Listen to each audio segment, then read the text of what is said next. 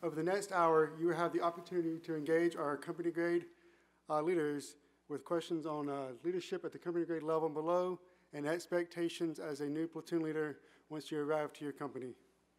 The intent of today's panel is to learn from our panel's experiences and to better prepare yourself for your job as a future Army leader. Ground rules for today's panel, pretty simple. You can ask a question of a specific panel member, or you may ask as a panel as a whole. If you do have a question, please raise your hand, and we'll bring the microphone to you. At this time, I'll allow each of the panel members to introduce themselves, brief background about their Army experience and leadership experience. Should be on. All right, I'm Captain Cummings. I'm a 2010 graduate at West Point, infantry officer. Spent most of my time in light infantry units in 101st and 10th Mountain, with my last experience being as a company commander for 24 months with the 10th Mountain Division. I've had experience on brigade and battalion staffs as well. I appreciate you guys being here, and look forward to your questions. I'm Captain Kristen Holcomb. I'm also a 2010 graduate of West Point. Graduated from there and went to flight school, where I was qualified in the OH-58 Delta Kiowa Warrior, which is no longer in the Army inventory, unfortunately. I served as a platoon leader and an assistant operations officer in the 82nd. Deployed with them to Afghanistan, and then was selected for the 160th, where I became qualified in the MH-6M Little Bird. Served there as a platoon leader, company commander, and company operations officer. I am now a tactical officer at West Point, which is essentially kind of like a PMS for you guys, and I'm here with 12 West Point cadets. Hopefully they are spreading the good word from West Point and behaving. Captain Chantel Glass. I currently work at Florida International University. I am an engineer, so I did my platoon leader time in the 82nd. Worked 8th Army Engineer Staff in Korea. Commanded for 31 months in armored battalion and over in the engineers, and now I'm enjoying this time teaching and just finished up my second master, so having fun. Hey, what's going on, team? Natty Kassim. I'm a West Point 2010 grad MI officer from Houston, Texas, and I spent my lieutenant time at Fort Riley, where I deployed to Afghanistan, and I held a platoon leader XO job as well as intel job at the brigade level. And then my captain time in Germany, where I was a battalion S2, and then a company commander for a headquarters company with 2nd Cavalry Regiment, focusing on the Eastern European front. Now currently with MIT's ROTC program, teaching Group 4, the Honey Badgers. What's up, team? There we go. And super excited to be here and share some of our experiences. On the personal side, I'm married 2 years. I have 2 older brothers and a younger sister, and amazing parents that all live in Texas right now. So looking forward to answering your questions. Thank you. All right, so Captain Gregory Ingram, 09 North Georgia graduate. Did my platoon leader time in Germany, Bamberg, Germany.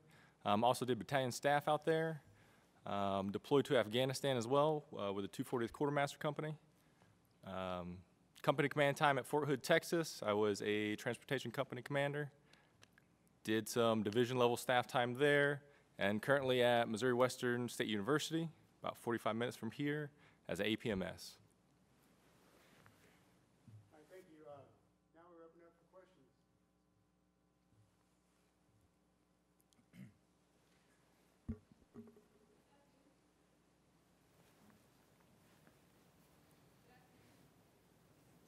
Okay, I'll just ask you. Good afternoon, Cadet Sentinel, Middle Tennessee State University. This is a question for the entire panel. What are some common pitfalls of new lieutenants, and how can we prevent those from happening? I'll start. I think emotion is one of the big pitfalls of new lieutenants, okay? You guys are all most likely type A personalities who are used to having success. I was the same way when I was a new second lieutenant. I became attached to my plans. I became attached to the things that I briefed, and would show that emotion when someone told me, go back and do it again. So I would say the biggest thing is you need to control your emotions. You need to be the mature officer to show everyone else that you have the outward confidence and competence, so that when you do brief something and someone tells you that it's wrong, or you're on staff and you have to do things 12 to 15 times until you get it right, that it doesn't impact your work ethic or your overall demeanor, okay? So again, the biggest thing is don't show your emotion, okay? There might be times where you need to, give people an emotional response to motivate them or get them to do what you want, but at the same time, those negative type emotional reactions can have quite an impact, especially when dealing with senior leaders. I've got one for the folks who branched aviation in the room. This is something that I didn't know leaving West Point. I learned about the infantry rifle platoon and squad at West Point. I didn't learn about the aviation platoon, which isn't really a thing, as it turns out. So I think a common pitfall of aviation lieutenants is to think that they are going to go be in charge of a platoon. In actuality, you're going to go learn a lot. You're going to sit at the bottom of the totem pole when it comes to progressing in your airframe. You're going to be expected to learn as quickly as your warrant officer peers, while also trying to learn how to do the commissioned officer work of the aviation branch. The guy that replaced me showed up and wanted to counsel and lead and take charge of everyone and everything, and that wasn't very effective. He was working with a platoon/company full of warrant officers who had 10 to 15 years more life and Army experience than he did, and it didn't fit. So it's understanding who you are, how you fit in, and where you do or do not need to speak up in a particular circumstance. I would say what I would add to it is just being humble. Once you make it to your whatever organization that is, just understand that there are individuals that have been in that unit and they have an experience that you have yet to gain. And so you have to be humble enough just to learn from them. You might have some, the college knowledge, but they have, just experience behind them. And so if you go in and you're humble and you're just eager to learn from those individuals, your team is going to grow strong pretty quick. And once you get that team, that camaraderie on that team, everything else is going to come together, because it's not you being the one that's actually out there executing. Your success is going to come from your team. How successful is your overall team? So you just got to go into it humble enough to learn and really understand. Sometimes if your platoon sergeant is going to say, hey, sir or ma'am, let me just explain this to you. And you take it with a grain of salt, and you go back and you think about it, and you make a decision together as a team. Absolutely. Those are all great points. I would think another great aspect of being a platoon leader that some don't necessarily grasp until they're first lieutenants is influencing beyond the chain of command and increasing that presence. So your other platoon leader friends, other lieutenant friends that are in other battalions or even other brigades can greatly increase the number of opportunities that are available for training for your soldiers or for your particular platoon or staff section or whatever, because no matter what you're doing, you are commanding your mission. Really mission command, like you don't just have to be a platoon leader, company commander to be in charge. So your ability to maintain your readiness on your training and your ability to increase the effectiveness of your team relies heavily upon your ability to provide those opportunities. So seeking out those opportunities, building relationships, but also providing opportunities in turn. So you're a team and you're all working towards like one common goal. So if you do that earlier on as a second lieutenant, you'll probably show a little bit better amongst your peers, but that's like a secondary thing. Really just everybody's going to be better because you're a little bit more energetic and you're a little bit more engaged in making sure that everybody's prepared. They took all of mine. No, I'm just kidding. I'm just kidding. So one of the things that you'll learn as a second lieutenant, brand new second lieutenant, and that a lot of people are afraid of, is taking risk. So as a second lieutenant, you're expected to mess up, and that discourages a lot of people. depending on your company commanders and, just your leadership. But it's important to get out there as a second lieutenant and get out of your comfort zone and take risk and, try new things, because that's your time to experiment. That's your time to figure out how you're going to be as a leader, how you can best motivate and influence your soldiers, and that kind of shapes you into what you're going to be as an officer. So that would be my recommendation is get out there and take risks. As long as they're moral and ethical and you stay within your left and right limits, take those risks, do something that you might not normally do. All right, next question. Got one down here.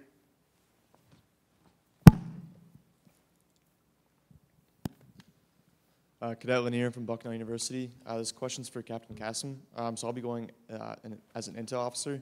I was hoping you could talk about what to expect as an intel officer at the brigade level and what it's like to be in the AS2. Great question, and I'll try to inform this answer that it can apply to other staff sections as well.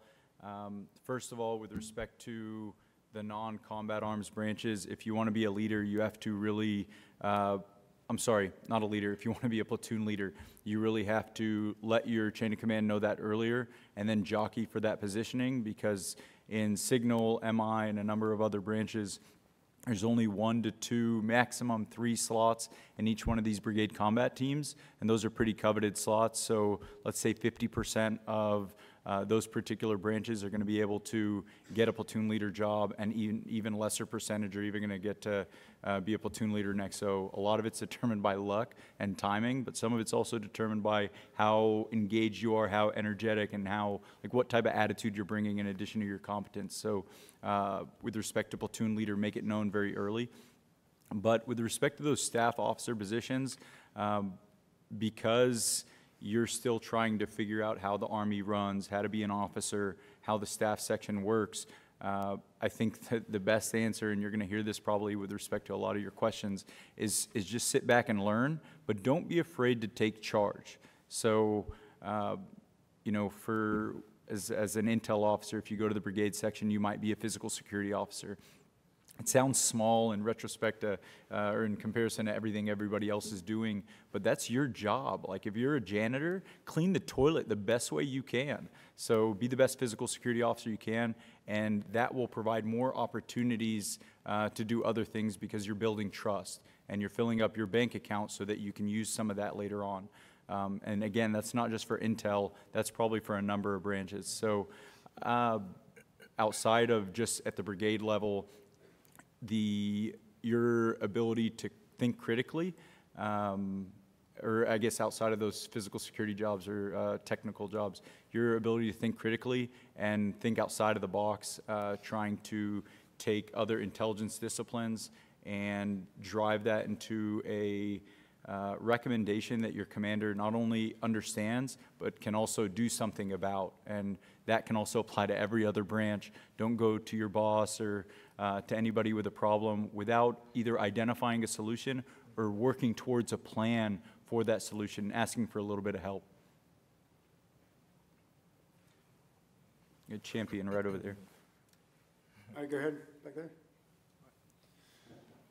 Sir, I'm Cadet Johnson from Florida State University, and question for the group. So we all have preconceived notions of what life's going to be like as second lieutenants when we commission in.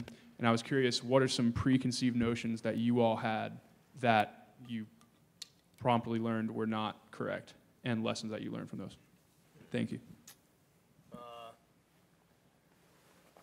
All right, I guess, I don't know, I think like the answer everybody always gets to, oh, what should I do with my NCOs is, you need to listen to your platoon sergeant, and I always hated that, because that's the answer that we always got. So I wanted to provide something more constructive than just listen to your platoon sergeant, okay? So all of you are MS4s, and last year you had to have experience over the summer of camp and attempting to lead your peers. And peer leadership is hard. And I will say that very much like peer leadership, leading someone with 9 to 13 years of experience as a platoon sergeant is also hard. So you need to take that, you know, that notion that I just need to listen to my platoon sergeant, and don't throw it out of the window, but you need to take a more of a peer leadership approach to your interactions with your platoon sergeant. So when I talk about that is I say that every decision that happens within your platoon should be a discussion, almost with a peer, like with your platoon sergeant. Just like when I was a company commander, anything that would impact the company, that was a discussion I had with my first sergeant. Because their idea of what should happen is probably different than yours, and that discussion that happens between you two will probably result in a better course of action than you making the decision on your own or he making the decision on your own. So I think the preconceived notion that I just need to go in and listen to that platoon sergeant would be different than the reality, is that you need to take a peer leadership approach to it, and especially in terms of things like promotion, discipline, counseling, the things that could have that set the tone for that platoon or that organization down the line that you guys need to be together on the whole time. That discussion has to happen. So mine's probably a little different than the answer you're expecting. My experience at West Point was different than yours. We're in a very controlled environment. You can't be married, you can't have children, and you're just kind of in a prison in a sense.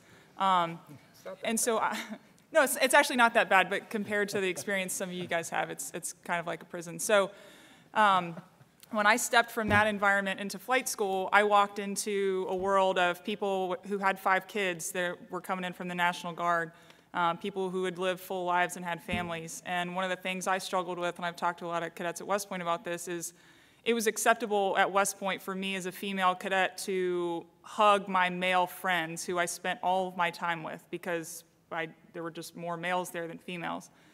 It became apparent to me that that was no longer appropriate once I was a lieutenant.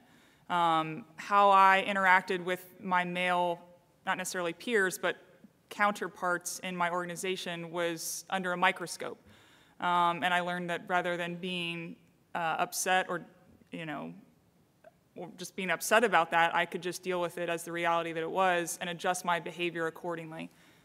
If I didn't adjust my behavior, there were going to be other impacts to my reputation, the organization, and ultimately our mission. So I don't know that I realized it was a preconceived notion that I could continue to act the way I had as a cadet, but I realized quickly that that was something that I wasn't expecting. The way I'd relate that to your ROTC experiences, things like the kind of stuff you guys post on social media, the way you party, the way you interact with the people that you go to school with, those aren't necessarily going to be the things that you do when you become an officer, because they have impacts on your unit and the mission. The one thing that I would add to it would be just recognize that when you become a platoon leader and you are in that position, you have now became like a mother, a father, sister, and brother to all those individuals that are part of your platoon. So, some of those individuals are going to be your age, but you cannot hang out with those individuals, and you can't do what they do.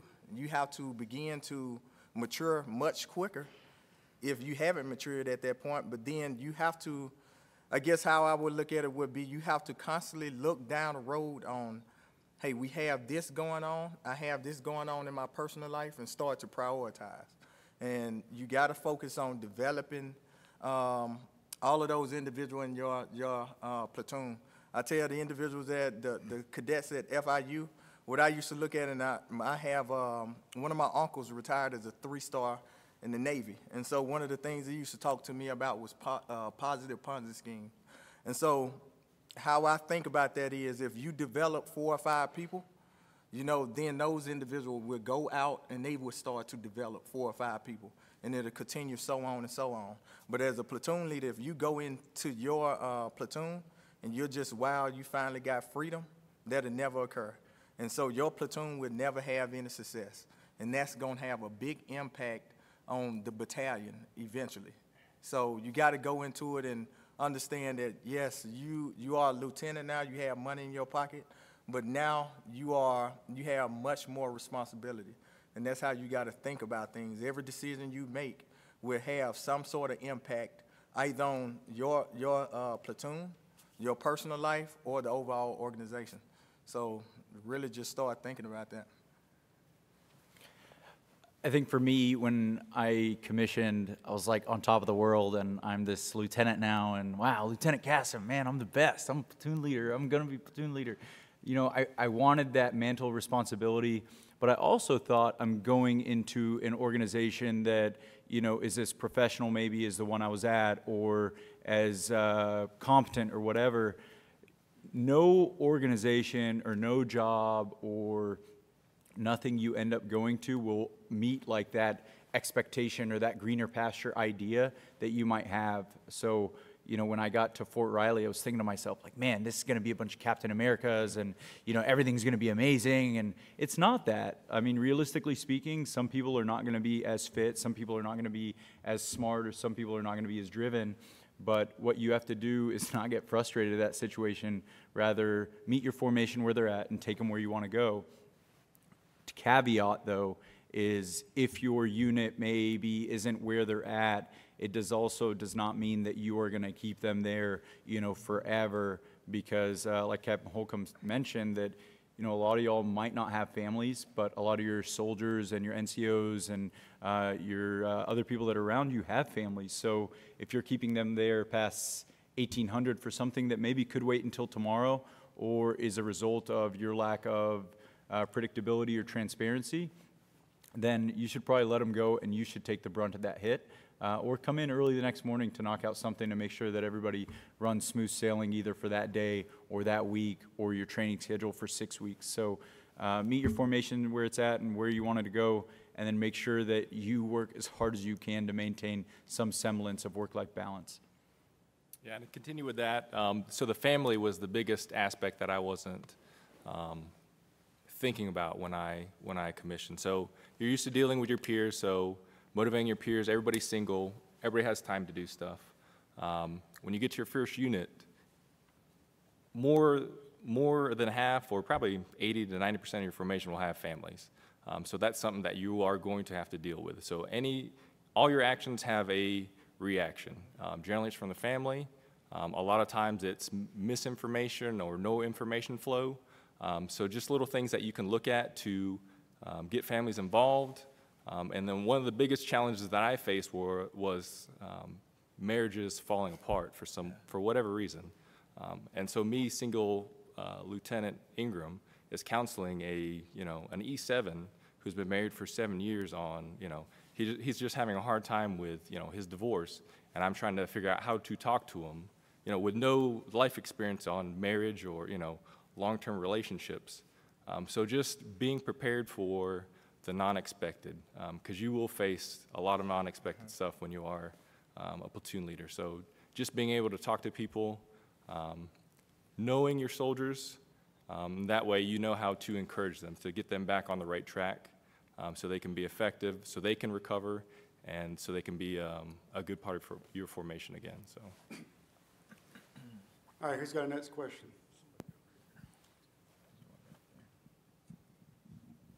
Hi, good afternoon. For the last couple of years, we've been learning the importance of different leadership characteristics and attributes. I wanted to ask, in your opinion, what's the most important characteristic or attribute that a second lieutenant needs to have? All right, we're going to start with Captain Ingram this time and work our way back with a variety. Don't steal mine. I've been going first. So, I mean, we've mentioned them before, but I would say the eagerness to learn. So always being open, always taking that experience, listening to your NCOs, listening to your peers, so other lieutenants, because other lieutenants have done that job before you. So, your XO, finding out what they did, looking for the best practices, and just not repeating the same stuff that has failed previously. So just looking for a better way or a different way to do something. And then the other, actually, I'll leave it at that so everybody can have something to talk about. This isn't one of the approved competencies or attributes, but I think it aligns with all 6. But empathy and your ability to understand those around you, not only your subordinates, but your peers, and also your superiors and kind of what they're going through, how you're going to nest in both professionally and personally with what they're trying to do, and what's going on around you. So I would say just your ability to understand, in addition to like the million other things that makes a phenomenal leader, like the best PT and all that stuff. But empathy is something I really look for in the people around me. I would go with probably mental agility and I would say, and being adaptive. Just be prepared that whatever you plan for, because you get information, coming from the top down, it's gonna change at the last minute, and you have to be calm enough and able to just adapt to that situation and be able to transition and still do what you need to do or your platoon needs to do, and do it as professional as you can, because sometimes some things happen and you put so much work into something, and someone's going to come through and change that for you, and you're probably going to go home a little upset, but you'll be okay because you come back to work the next day and you put the same amount of work that you put into that other plan and be successful with your team. You gonna talk about humility? No, you can. Okay. I kind of had two. General Evans hit on humility earlier. That's normally the one I always default to, and that's because in my career in aviation, I've spent my whole career pretty far behind the people I'm working alongside as far as experience is concerned, and that's just reinforced that I've got to be humble 100% of the time. And that even if I reach a point where I need to step up and take charge, I better not do it from a place or with any other intentions other than hey, mission first and humility on my end. But the one that I was going to talk about that I see from my cadets a lot, and so as you guys transition from cadets to second lieutenants is, sounds kind of corny, but authenticity. So I see a lot of cadets who they're quiet people, they're introverts, they're not the loud, beat your chest kind of a guy, but they're trying to fit into this 6'4", strong-jawed mold that doesn't work. And people notice it. And if you think cadets notice it or officers notice it, people that'll notice it more than anyone are soldiers. So soldiers see right through that stuff. So be you. You can be a quiet, introverted leader. I had a squadron commander who, he didn't speak very often, and when he did, he was very soft-spoken, but every time he opened his mouth, everybody listened. So just own what you were born with and how you were raised and who you are today, and don't try to fit the Army mold, because it just won't work. Yeah, I think be yourself, that's a great one. So maybe mine's kind of an action, but I'd say be able to build trust, all right? So we're a team organization, and our ability to build a highly effective team requires trust, and I think that breaks down into kind of three things that almost everybody's talked about. One, being respectful. You have people from all walks of life, and if you are unable to identify with each one of those individuals and kind of understand that everyone has a different background, then you're not going to be able to lead them, which does not build trust. So respect comes first, and everybody deserves respect.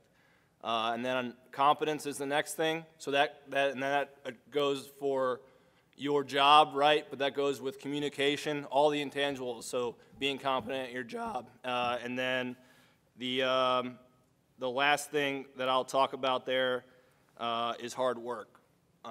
So your ability to respect everyone, be competent in your job, but then work your butt off, and that will usually build trust from the subordinate level up, but also from the leadership above you, because they understand that you're going to get the job done, and you're going to get it done right. All right, next question.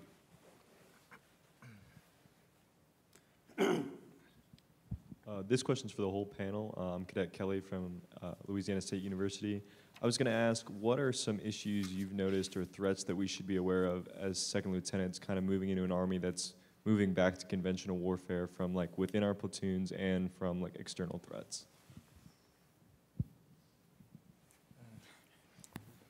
I can jump. Go ahead, we'll let you start this one. You're MI officer, you start. Well, I think the threat comes from, and I think we talked a lot about this during multi-domain operations in your last class, is that the complexity has just been ratcheted up. Over the last few years even, I've just seen the big change of more of my platoon need to think about. From down there, he talked about families, just something that could affect your platoon from within, or affect your organization from within, or rot it from within, is, you know, people being undisciplined. So that's one thing, but then also the existential threats of what you're training for. You're going to be getting more technology, and your ability to manage your personnel and your equipment effectively, that everyone's trained on those new pieces of technology that are going to help you win on the modern battlefield. I think that kind of just lends itself to how much more you'll have to think about. So I don't know if anybody's going to be able to point to like one direct thing, but I think more if it's more of a complex environment. And but also you don't want to overthink it. So as complicated and complex as multi-domain operations is, like strategic level, graduate level, ILE type stuff that you're going to really start to focus on as a major, probably, or senior captain. As a lieutenant in your individual branch, know your branch. Like, everybody should have a baseline understanding of tactics. You know, General Evans spoke about knowing the Russian enemy during the Cold War like the back of his hand, understanding the different specifications of different weapon systems and different battle orders. So know your specific mission, and as an intel officer, as an infantryman, or infantry leader, whatever you're going to be doing, know your role, but have a general understanding of everything else that can affect it. And to link in with Captain Glass, be adaptable, because that's what multi-domain operations is. There's so many different things happening that if you manage your part of the pie, then everybody else manages their part of the pie. The pie is a pie. It's a bad, you know, no laughs, got it. Not a funny group, not a good joke. We're okay. But if you manage your particular portion and maintain an ability to be adaptable, then I think you're going to be very successful. And so, okay. So what I would hit on with, coming off of what he said, was you definitely got to understand your branch, your job. But the one thing that I would tell you as well, you need to try to learn as much as you can about those other branches, especially as a lieutenant. And, you know, so what I look at is my time as a lieutenant, being in the 82nd, I'm wondering, why do my first job need to be an XO in the FSC in the infantry battalion? And so what I look at is, from all those crazy jobs I had, I was a platoon leader. But when I went into command, I understood, you know, logistics well. I understood intel, doing that in Ramadi, Iraq, as the OIC. And so when I got to Poland, and I'm spending as much time talking to the S2. I didn't like tanks at that point because I just loved jumping out of airplanes. And I went to 166 Army in 4th ID, and I started to really just study tanks. When we went to Poland, and then we got an opportunity to really look at what the Russians were able to do, all of that stuff started to make sense. You got to understand your job. You got to understand what the infantryman does, what the fires, the armor, how all of that stuff ties together. Because once you get out there and you're really training, or you get into this new battlefield era that we're going into, everyone has to work together. You have to be able to talk their lingo, and you have to understand how they operate and the things that you can add to them so that the overall brigade or division can be successful. So, you know, what I would urge you all to do is try to study as much material as you can, and respect other branches, and how can I add to that branch, because you're going to support one another. I'm going to jump on his comment about studying. So when you first asked that question, I didn't really have an answer. When you go out and you become a second lieutenant, you're going to have tunnel vision. You're going to be looking through a soda straw at, like, you're going to be dealing with range control and doing DTMS, or whatever that system's called now, and you're going to be doing all this crap that consumes all of your time. And all of this kind of strategic thinking that we're doing and talking about this week is going to be in the past. And the only way you're going to get back to that is by doing your own study. And the way that I found to do that is I made friends with all the intel nerds, and I would just go pick their brains all the time. That guy. Yep. So I found quality news sources where I could continue to understand what was going on in the world, and then I would link in with those intel guys and understand all the different threats that were out there, and I would get to read some of the things that they were reading on a classified system, and that's how I kind of stayed in tune with what was going on when I was in the middle of doing this.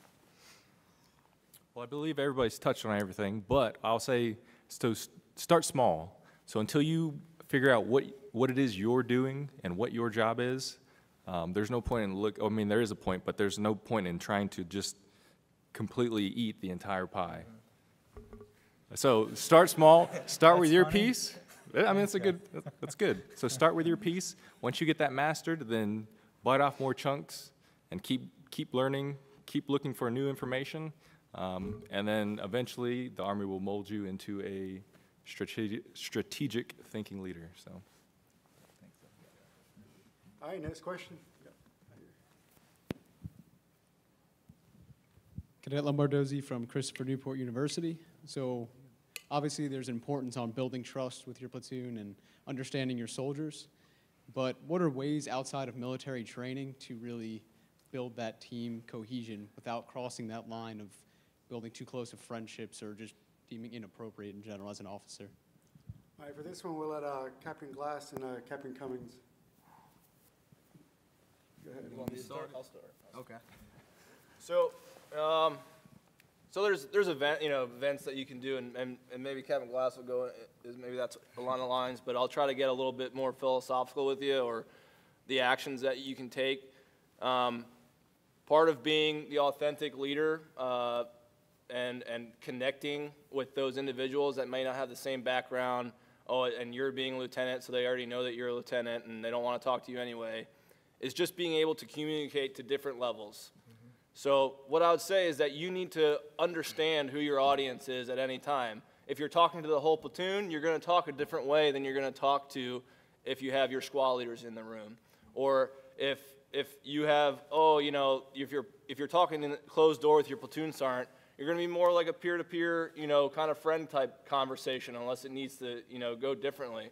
But what I'll say is that if you have the ability to communicate differently, or to, when you interact with those lowest level privates, that they understand what you're saying, and you're not just that robotic lieutenant that kind of gives the, yeah, I'm a lieutenant answer, I think that will go a long way in them kind of identifying with you too as just another soldier.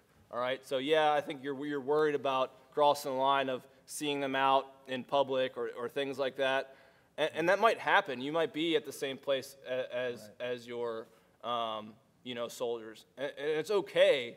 It's just you have to react appropriately to that situation. And that's going to take some time in certain things. You're going to get the experience, but that's what I would say I would offer, that, you talk to those things about, to NCOs, you talk about things like that to your company commander. Hey, how would you handle this situation? Because there is a lot of ifs, but I would say is my biggest thing, be able to communicate to each level within the chain of command. What I would say, definitely trying to build that team, you got to invest.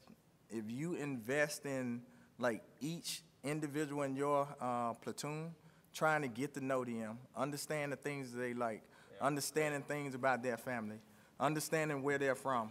I'm a country boy from Mississippi, so, anytime I meet someone, I'm constantly trying to learn as much about them, because I know what my upbringing is.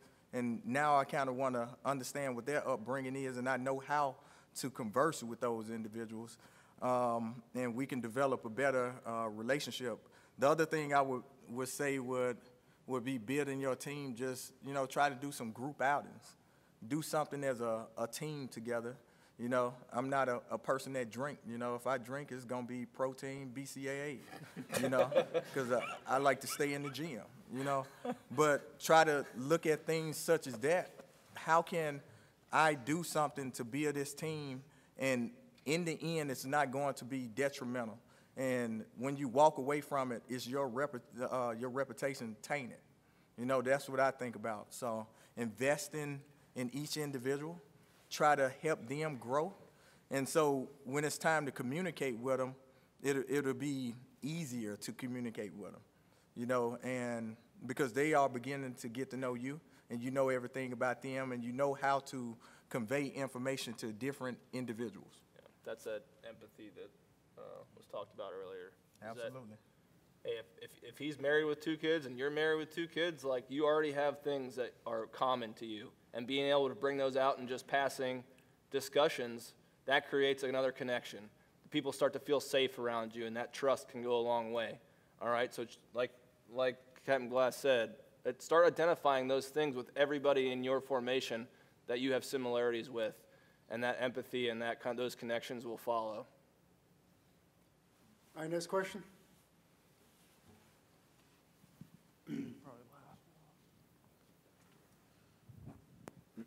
Cadet Gisha, Michigan State University. What is one time in your Army career that you failed, and how did you learn from it? I will let Captain Holcomb take this one. I probably need a second, sir. I got a failure story. I got a bunch of them. So if you want to hear more, we can talk later. When I was a company commander, I just started, and I'd put together this plan, and it was it was going to be an exercise for both my platoons, where I had a medical platoon, a chemical platoon, and I leveraged the Charlie Medical Company at the brigade level to support my medical platoon, but there was the only chemical resource we had was a chemical officer at the brigade level. I didn't have a good relationship with him, and I just thought I could do it on my own. So it was like a 4-day exercise where they built upon different tasks, and the culminating exercise for that chemical platoon just didn't hit the mark, and it didn't get what we wanted to. And if I would have asked the brigade chem officer, it was something so easy that he would have been able to identify you should do something different, and it would have been a successful mission. So we're doing the AAR. It's myself, my XO, and my first sergeant with the chemical platoon leader and platoon sergeant. We're talking through it, and then they leave, and I felt like a little bad. I just didn't feel really positive, and I'm a pretty positive person. And my XO, super confidant with me, and I said, sir, why don't we do it again? Step 8 retrain. And I was like, you know what? Absolutely. And it's 8 o'clock at night, so I went to the platoon leader, asked him if that's something that he wanted to do. It would have had to be that night at 11:30 midnight. We called the chem officer. He gladly came in from home to come and fix the issue. And I think we finished training at 3 a.m. and then woke up the next morning at 5 to support the medical platoon's culminating exercise. But I learned a really valuable lesson that I can't do it on my own. I got to maintain those relationships, even if we don't necessarily have a lot in common. And I can't be afraid to ask others for help, to include somebody who's subordinate to me. My XO, that was like a soothing sound, like, sir, it's okay. Let's just do it again. And that was really helpful. And it turned out to be really great, and the platoon loved it. Everybody's a little tired, but you don't always get the opportunity to train, especially with all the resources, time, and focus that it takes to put something together like that. So failure, but it turned out to be really great because, we identified that it was a failure. So unfortunately, I don't have an epic failure story. My career has been more little failures all along the way than one big one. The common theme in all of mine is, to me, one of my better qualities is also one of my worst qualities, and it's my candor. And so my failures all throughout my career have been times where I felt so strongly, it's going back to his comment about emotion, where I felt so strongly about something and I felt that I knew what was right, and that no one else in the room wanted to speak up because they didn't want to upset the boss, they didn't want to, stir the pot, whatever the reason was. I felt like I knew best, and if I just spoke my mind, maybe things would change. And a lot of times, it was good for me to speak my mind, but in a lot of cases, I don't want to say I destroyed relationships, but I compromised some working relationships that would help me and my organization in the future. So one thing that I've learned multiple times over and that I continue to learn is understanding when I should be candid, how I should be candid, because you can be candid, but you can craft your words carefully enough that you don't destroy relationships or burn bridges. I don't know if that makes sense. All right, next question.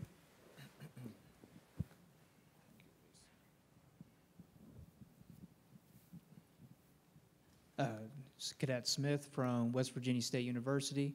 My question is, for individuals that are going into the reserve component, National Guard and the reserve, the things we've talked about this evening, what advice would you have for us officers to build trust and to work for our soldiers if we're only seeing them 1 weekend a month and only working with them 2 weeks out of the year? And who wants that one? I'll talk about it a little bit. So you're going to hear a lot throughout your Army career of the total force and how we leverage the total force to be successful as an Army and really as an armed forces. And what I'll say is that I don't envy those leaders within the Reserve and National Guard component, because where I work with a few people that are in the National Guard and Reserves, and a lot of the time I hear the same soldier issues that I experienced as a lieutenant and as a company commander, and they're trying to deal with those in the middle of their civilian job. So a kid going AWOL or a kid getting a DUI, guess what? You are doing that same thing when I would have the whole week to deal with it, person to person, face to face, but you are trying to talk to your commander and talk to your subordinate chain of command, geographically separated. So the big thing is that I would say is that when you do have your time on the weekend or at your annual training, that you maximize that opportunity. Maybe just don't do the things that have been scripted for you to do on those weekends that are, hey, we're just going to the range this weekend. What else can you do during those limited time that you have that formation in front of you to build those relationships? And that's what I've seen work, is that when you get that phone call from somebody and they're talking to you, you know you have a little bit more of a connection than just, hey, this guy is saying that this is going on. Because it could be a really complicated situation. It could be, a behavioral health issue and if you don't know that soldier, then you don't really know what he's going through or he or she is going through. So what I would say is just maximize your time when you have it and really show you care during those instances. All right, we have time for one more question. This is for Captain Cummings. Is there anything that you wish you knew or were better at before going to infantry bowl like Ranger School or your platoon leader time? I mean, this is probably similar to a lot of people because it's not just an infantry thing. So I wish I had a better appreciation for the bigger picture, all right? So you're going in right now and saying, I'm going to get a platoon or I'm going to do this and, I'm going to make the best of it and we're going to be the best platoon or whatever like this. But as a company commander, the lieutenants that did the best, they understood that they were part of a bigger organization. And the lieutenants that did the worst or I had the most problem with were always only concerned about their platoon. So what I would say is that, yeah, when you go to Bullock and when you do Ranger School and everything like that, try to take leadership lessons away, and do all those things that are hard individual tasks and be successful at them. But as soon as you step into an organization, you have to understand that it is more than just you and your platoon. Because more and more you have to be successful at not only the company level but the battalion level, because on decisive action rotations now at JRTC, your platoon is now going to be counted on to do more than it has been in the past. And they're going to expect you to understand the commander's intent and take that forward to be successful. So I wish I had a greater appreciation for the bigger picture, because I think I would have been better faster. And then the only other thing I would say is that a lot of people think that you need to be a platoon leader immediately, or if you don't get a platoon, it's some sort of detractor. I wish I had a better appreciation for the staff officer. I've learned more as a staff officer than I have as a platoon leader or company commander. And I've gotten more out of my time in the Army and be able to think critically when I was in staff than I did in leadership roles as a platoon leader or a company commander. And I think all of you need to understand that when you're in a staff role, that you have a bigger impact on the organization as a whole than if you were just in a platoon leader position, all right? So don't take it lightly, and understand that every interaction that you have, you're gonna have more interactions with senior leaders when you're on staff, and you have to take every single one of those instances as a learning experience. That's what I got. Can I add on Yeah, top go of that? ahead. So with what I just heard from him, what I think about is when you are on staff, I would say just embrace it. You have, he's talking about understanding the big picture. When you're working as staff as a second lieutenant, you have an opportunity to learn every company within that battalion. You have every opportunity to understand the capabilities because, you know, as a lieutenant, you might just be focused on whatever your branch is. But once you begin to understand that this battalion does, let's say they are capable of completing this mission, and you understand that each platoon has a viable part to that mission, and then you begin to develop those relationships with each individual in every company. When you go be a platoon leader, it's going to be that much more easier because you can go talk to another lieutenant in another company. You can go talk to, you know, my favorite people to talk to is the logisticians because you never know what they have up their sleeve. It's like, whatever, as an engineer, if I need something, I know that if I go talk to them, they probably can help me. And in the end, I know that I can go help somebody else. And the biggest thing is just develop those relationships and understand that your success is going to come from being a team player. You know, if you do your part, the company is going to be successful. If the company commander work well with the other company commanders, the battalion going to be successful. So go on staff, learn as much as you can, the ins and outs. So when you get out there and the coach puts you in the game, you're able to go ahead and run that play the way that it should be. And if someone has to, you know, make a change, when the snap comes, you can reverse and still win the game. And that's how I look at it, you know, from a sense of being an athlete. You know, you have to be able to, you know, just adapt to every situation. I think being on staff kind of lets you see the big playbook so that you're not just focused on what that platoon or that company does, because you can execute in multiple ways and help the battalion or brigade win. So. Don't be a platoon leader that whines with his soldiers about the staff. It's real easy to do. Everybody's, oh, the staff screwed up, the staff messed this up, the staff dropped that. And you're like, yeah, they must suck. And you just sit there and run your mouth the whole time you're a platoon leader or you're down there in the company. And then you walk into that staff role and you're like, man, that's a tough job. The company's messed up. It's not us, it's the company. And so when I took command of a headquarters company, I went from being the person whining at the company level to watching my soldiers on the staff whine about the companies. And I'm sitting here going, what are we doing? We're both whining about each other and we're not communicating. We're not understanding why the staff struggles to complete this task. The staff's not understanding how busy the company is and how hard it is to get whatever information they need to push back to the staff. So communication helps, and not pretending you understand what that staff or what that person in the company is going through. So, because you'll end up feeling like a fool once you're in that position. First off, Captain Glass, better analogy with the football playbook than the pie. There we go, there's the last. But with respect to going to BOLIC, getting to your unit, or a number of other things, an MS1 lesson where you talk about goal setting is extremely appropriate here. You're not expected to know too much going into your unit, with the exception of being physically fit and being willing to learn and being energetic, positive, etc. But if you have an action plan about your own professional development, not just with respect to your branch, but other elements of being an officer, other elements of different domains that I think were touched on earlier from General Evans, where you know, social domain, professional, spiritual, physical, you know, academic. There's a number of areas that you can improve, but only if you have a plan and you attach timeline onto that plan, and it's specific, difficult, and proximate enough to allow you to achieve those like measured goals. So with respect to preparing, just identify what those priorities are and set goals to achieve them.